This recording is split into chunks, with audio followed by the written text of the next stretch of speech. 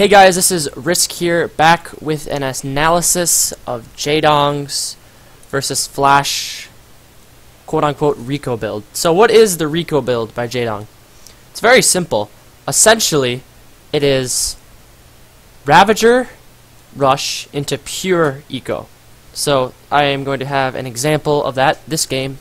So if you watched the Jaedong versus Flash video that I linked before, and I would strongly encourage you to do so because it was an excellent series between the two where Jaedong won. But in game 2, Jaedong had this incredible build that I had never seen before in Legacy of the Void so far.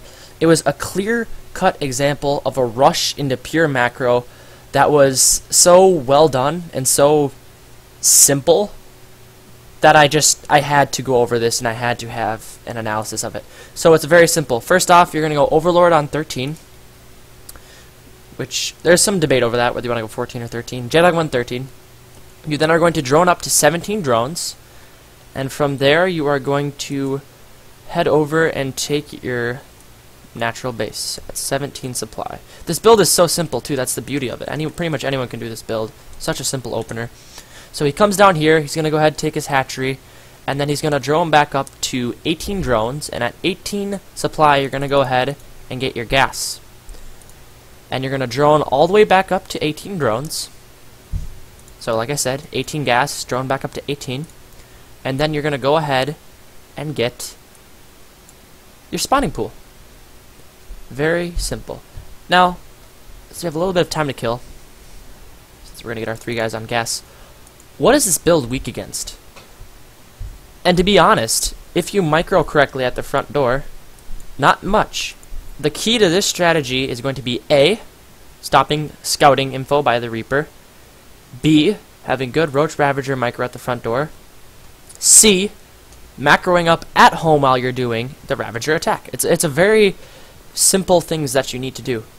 So right now you're just mining, collecting gas, droning up as hard as you can. Our next timing window is going to be at 2:10. You're going to go ahead and get your second Vespian gas. My Terran opponent looks like he went for a Reaper into CC on the low ground, which all of these are pretty common things. And I probably would say I have about 30 to 40% of the time I straight up win at the front door. Just straight up. So I'm going to go ahead 2:10. I'm going to get my extractor. And this Reaper does a little bit more than it should. My micro is not on point. You have to choose between getting 2 to 4 lings to respond to a Reaper opening. And I chose 2, which in turn meant I lost a drone. So maybe I'll go with 4 in the future. The problem is if you go with 4 lings, you have 1 less roach for your push at the front door. So from here, you get your double queen. Also, if he ever swings by the back of your main base, you want to queue up metabolic boost so it doesn't look like you're doing anything fishy. Pretty easy to do. When you cancel metabolic boost, you get 100% resources back, so it's not like you're losing anything.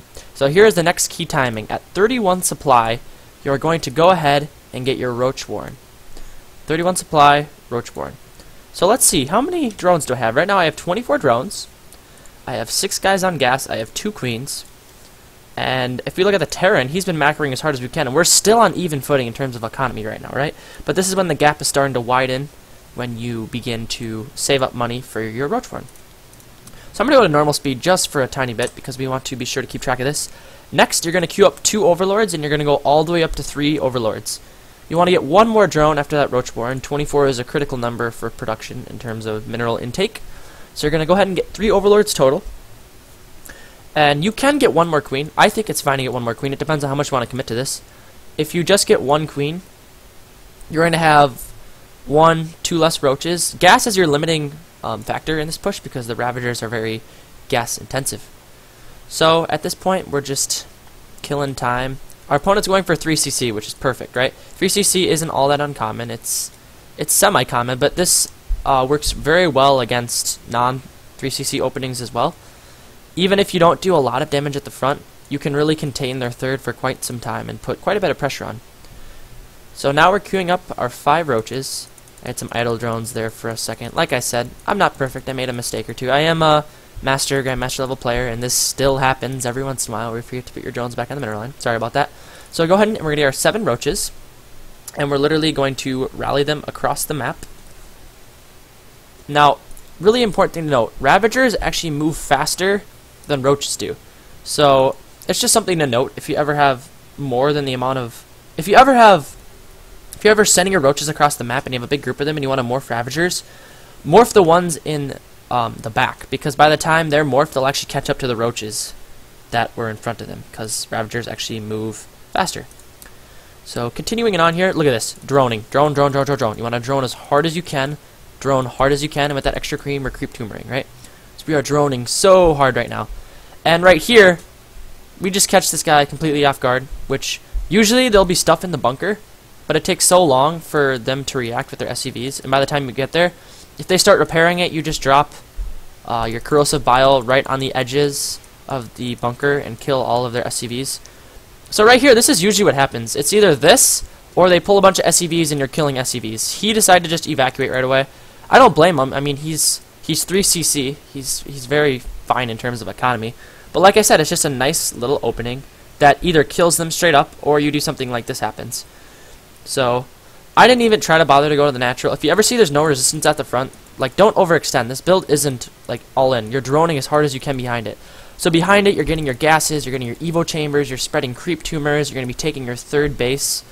Don't forget to inject. Like, this stuff is important, like what we did at the front, and usually there's a little bit more resistance than that, but what's happening at home is much more important.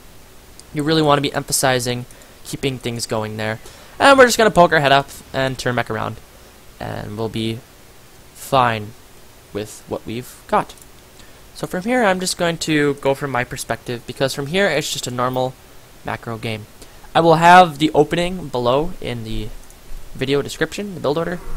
But for now, I'm just going to go ahead and watch from my perspective. Thanks for watching, guys. You don't have to watch the rest of the game. I did win very convincingly. If you want to see some very nice macro play and whatnot, you can go ahead and stick around and watch the conclusion. But that is the opening right there, that simple opening. And I will have that link below. So from here on out, guys, just enjoy the gameplay as I cue up some music.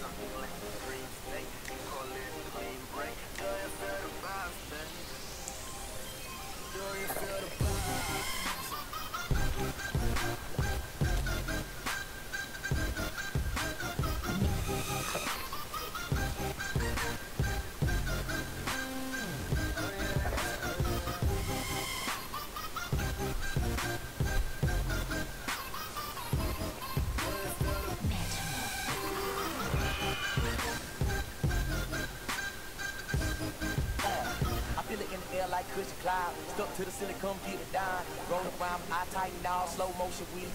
Can't crawl like a let. We don't know just how to act when we on this stuff. All I know is that see it in your face. When the 15 like we tripping on trouble. Round and round we go. Lights flashing in this atmosphere when I'm seeing double and get in trouble. Show body like cookie clips. What's happening, shout?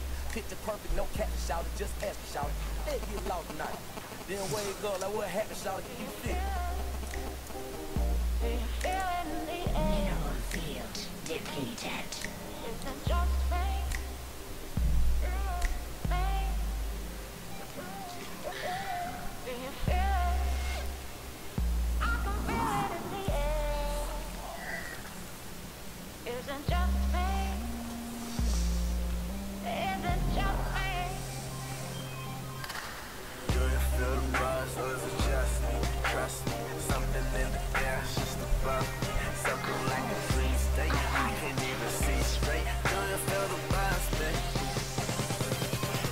Feel the vibe.